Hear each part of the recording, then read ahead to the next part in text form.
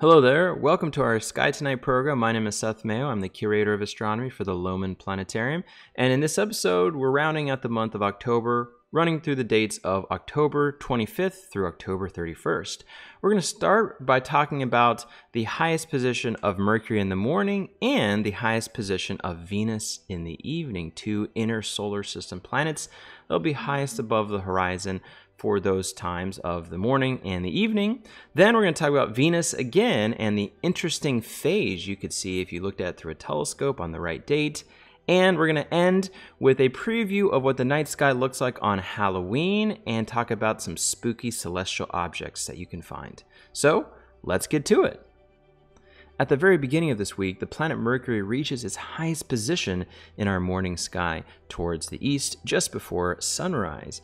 Now, by the time this episode airs, this event had already happened in the early morning of Monday, but I still want to mention this because Mercury will still be pretty high even a couple days after this. So we have the time set to actually Monday morning. Again, this would have already happened. And if you're looking just before the light from the sun fills the sky, you look just above the eastern horizon if you have a clear view of that area, and you may see Mercury right here, the solar system's smallest planet, and of course the planet closest to the sun. And this event, technically speaking, is called greatest elongation west. So that means that Mercury is most west of the sun in the sky, which also means that it's highest in the morning. So that's always nice. If you're out in the morning, maybe taking a walk, doing something early on, you might see this non-twinkling object just above the horizon, and that may be the planet Mercury, which moves really, really quickly, so you don't always get a good chance of seeing it. Now, again, if you miss this on Monday morning, you wait Tuesday morning, and Mercury won't technically be as high as it is on Monday, but if we move on to Tuesday morning, the 26th, you'll see it's just a little bit lower, so it didn't change too much. And as you go through the rest of the week, it will start descending very quickly towards the sun as we move ahead. But again, going back to the beginning of the week, we'll find little Mercury right there above the horizon there. And if you have a chance to see it, it is a wonderful planet to be able to spot in the sky with your naked eyes. If we move a little further into the week, on Friday the 29th, we have another planet reaching its highest position above the horizon, but this time in the evening, and that's the brightest planet in our sky, the planet Venus. And we've talked a lot about Venus over many episodes here this fall and past summertime. It's been a wonderful object to look at in the evening after sunset. It really, really shines. And so Venus takes its turn at greatest elongation, but this time greatest elongation east. So it's most east of the sun, which means it's highest in our evening sky. And it's just really, really hard to miss Venus. If you're looking anywhere near this part of the west and southwest, really, where you're gonna find this really bright object here. And I love looking for it right now. It's been a great time for this planet. And so it reaches its highest point, and then eventually over time will start to loop back around towards the sun. Again, unlike Mercury, it doesn't move as fast, so you have a little more time to see it in a given area, but it still moves at a decent pace throughout the weeks and month or so. So definitely take a look at it and take advantage of Venus being this high above the sky. So hopefully you get a chance to celebrate Venus being at its highest position, again, greatest elongation east. If we move back just one evening from Venus being at greatest elongation east on Thursday the 28th, we have something really interesting going on with this planet. Of course, it's really bright as seen with your naked eyes, but if you have a chance to see it through a telescope, you get a much closer view of it, then you'll notice something interesting with the appearance of the planet as seen from Earth, and that is, it is in a half phase here, sort of like a letter D in the sky. And that's kind of neat to see that Venus goes through phases just like our own moon. And since Venus is inside the orbit of Earth, it's what's called an inferior planet. That's not putting down Venus, even though I think Earth, of course, is probably a little bit better planet since it's our home. But anyway, since it's an inferior planet, a planet inside the orbit of Earth, it can go through phases. So the sun can hit Venus at different angles, and it creates different appearances depending on where the sun is hitting the beautifully bright and reflective clouds, those carbon dioxide clouds of Venus. As we know, those clouds trap the heat, makes Venus super, super hot. It is the hottest planet in the solar system. There is another name for this, and sometimes this is called Venus at dichotomy. So that's when you see it about half full, and it happens again on Thursday, the 28th, when you really see that nice phase between the night side and the day side of the planet. And of course, since it can go through phases, you can see different amounts of the atmosphere lit. And what we can do here is move the time backwards and forwards. We can watch how the phases have been changing. With Venus, I'm actually going to move the time a little bit later in the evening here, just to give us a better position of the planet. And let's just move back in time some dates here. It's going to move pretty quickly, and we'll just move all the way back to August. And you can see Venus being a larger phase. This is when it was a gibbous phase. But what's been happening since then, it's been waning. So you're seeing less of the lit part of the clouds. So let's move ahead in time really quickly through August and September into October. Notice how we're seeing less of the planet lit. As we continue, you're going to see eventually go to a crescent phase as we get into December later this year. And that's when Venus will be much, much lower in the sky.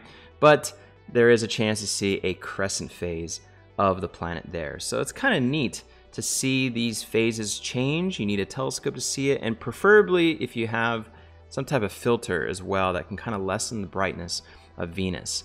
Venus is just really, really, really bright, and so it can be hard to see through the glare of those reflective clouds, the nice phase, but you can, and it's really, really great. So anyway, going back to the date that we're working with here, back on the 28th here, that's when we have a really nice half-lit Venus at dichotomy, and it's always cool to know that it can go through phases just like our own moon. This year in 2021, Halloween happens to fall on Sunday. And for those who may be trick-or-treating or just doing something on Sunday night, and even Saturday night too, the 30th, sometimes things happen on the night before Halloween, but at least specifically for the 31st Sunday night, I wanted to show you what the night sky looks like generally. Maybe you're outside and it's clear in your local neighborhood and you have a chance to see a few things in the night sky. It's always a fun thing to do, and to maybe point things out to other folks that you might run into, or your family and friends. So speaking of Sunday night, you can generally see a lot of great things. Of course, the planets are still really great too. We talked about Venus already a whole bunch. Venus you can see at a nice convenient hour. This is about 8 o'clock local time, so you can still see Venus by then, the bright beacon of light from the solar system's brightest planet as seen from Earth. What's also been great too in the south here around this time, we have Jupiter and Saturn as well, which are really great. If you have binoculars or a telescope, definitely take a look at those objects there. And of course, some really wonderful stars, some late summer and of course fall stars and constellations. We look really high up at this time, almost straight up, but slightly to the west now at about 8 o'clock. We find that summer triangle, these 3 stars here making up this giant asterism, the summer triangle, that can be seen for both the summer and for the fall, and even to the beginning of winter time as well. So that's kind of nice.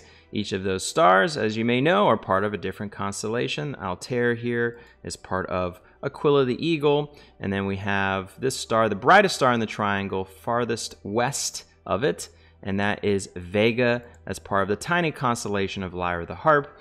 And then we have the last star we'll mention here, highest or at least farthest to the north, called Deneb, which is part of Cygnus the Swan. And what's nice is that you'll have a bit darker of a sky if it's clear in your area, because the moon won't be out, and you might have a chance to see the Milky Way still, and Cygnus the Swan flying through the Milky Way, which is always a treat if you have a chance to see that.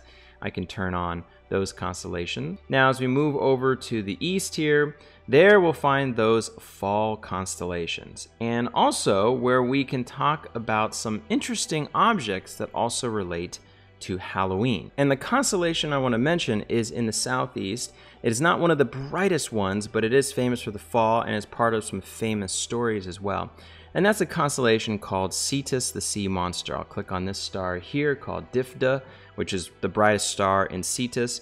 The rest of the stars aren't as bright, but it is there. And this is a sea monster, so that's kind of appropriate for Halloween, right? We think of spooky, scary things.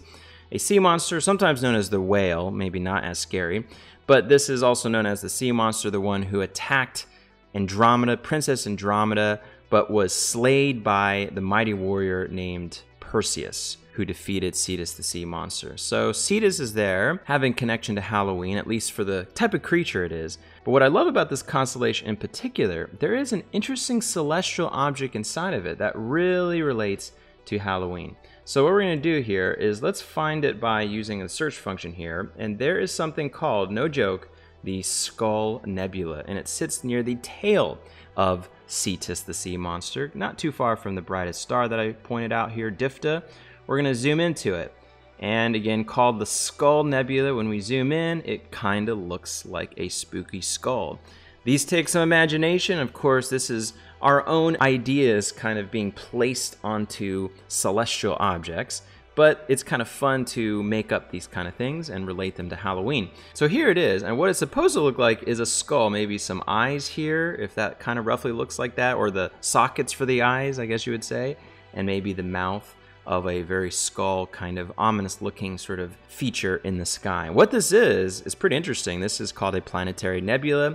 So inside of this is a white dwarf star. That is the dead core of the star, the very dense core, left behind by a much larger star that was dying, a star similar possibly to our sun, that did not explode, but as it ate through its gases in its atmosphere, it started to expand and expand, and its outer layers kept expanding until eventually gravity could not hold on to those layers anymore, and it just kept bubbling out into what is called a planetary nebula, because early astronomers thought these looked like planets through telescopes. They turn out to be the death throes of stars similar to our sun, shedding their gas into space, and they can create some really interesting patterns and shapes that are fun to sort of place your imagination on. So here we have that planetary nebula. This is fairly far away at a rough distance of about 1,600 light years away. So it's not right next door to us, but it is close enough to be seen through a telescope. And then again, it might look like a skull with some eyes and a mouth here, sitting inside the sea monster of Cetus that we mentioned right there. So that works really well. Now, another object we can find for this time of year here in the fall is something a little bit more to the north, really northeast. So we're going to move away from here. And this also relates to Cetus the sea monster.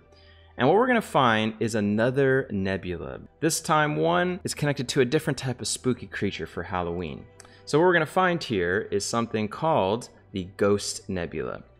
And so we'll type that in here.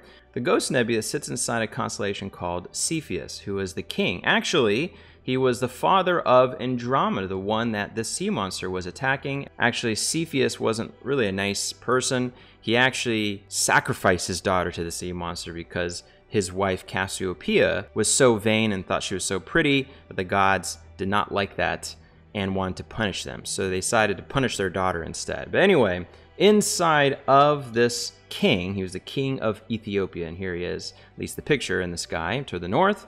You're going to find, possibly if you had a telescope, a really, really cool nebula here. And as we zoom in, again, called the Ghost Nebula. This is really appropriate because it almost looks like the veil of ghosts.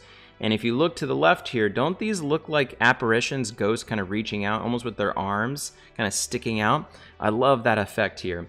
And this is called a reflection nebula. So you have some stars kind of in the area that are reflecting their light on and through this veil of dust and gas.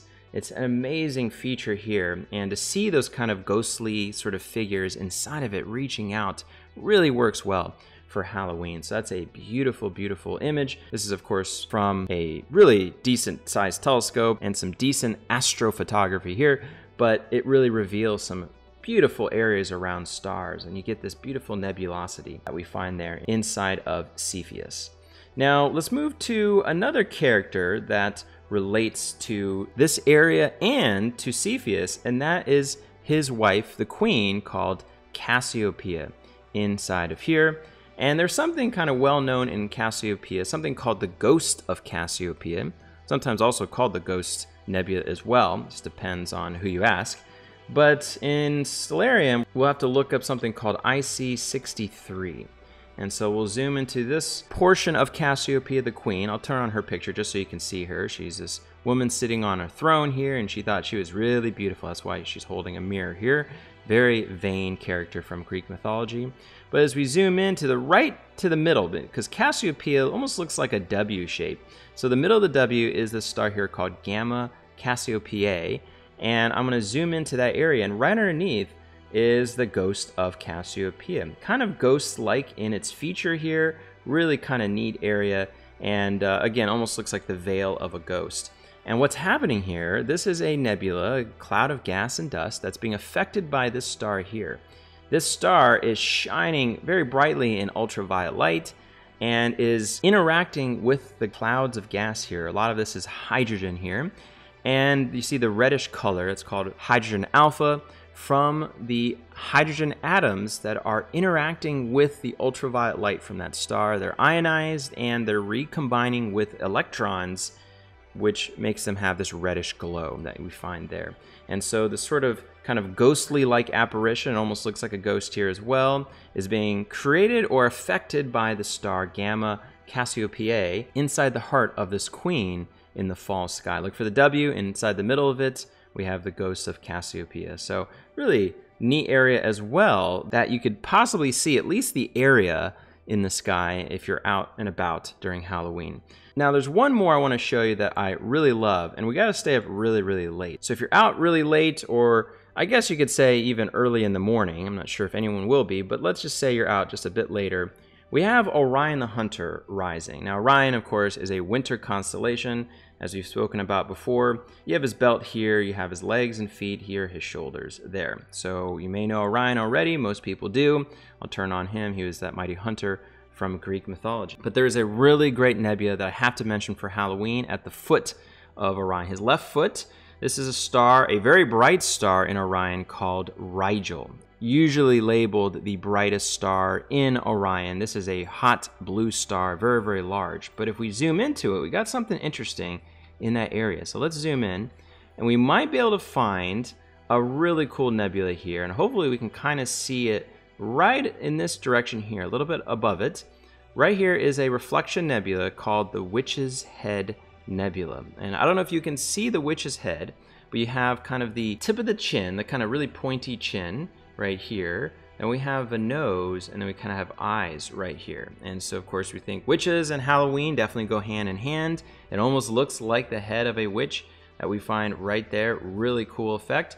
And this nebula is lit blue because of the light from this star Rigel. That star is reflecting its light onto it. And a lot of times when you get reflection of light with a nebula, blue is a color you see quite often due to the type of scattering of light you get.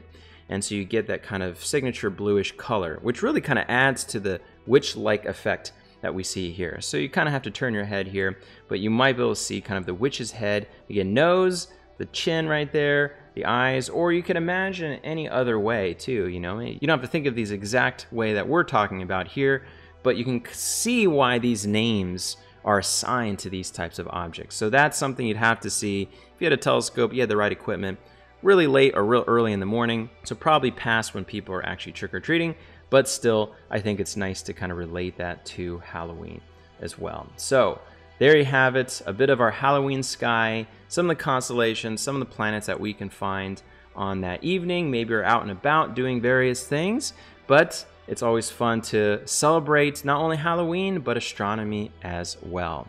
Well, that's it for another edition of our Sky Tonight program. Thank you very much for tuning in and supporting us. And we hope to see you around at the museum as well if you're in Daytona Beach. And definitely check out our Loman Planetarium. We are running shows daily, all different programs that may interest you. If you want any more information about those programs, check online for our schedule. So with that, I'd like to say happy Halloween and definitely happy stargazing.